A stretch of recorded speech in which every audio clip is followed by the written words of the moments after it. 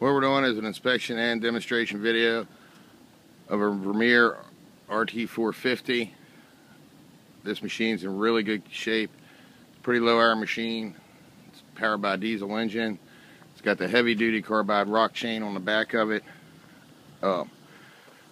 And it's got the sliding system.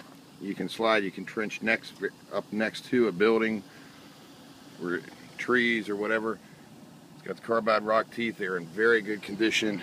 The whole machine is in great condition except for one thing. We made one serious boo-boo when we took this off the truck.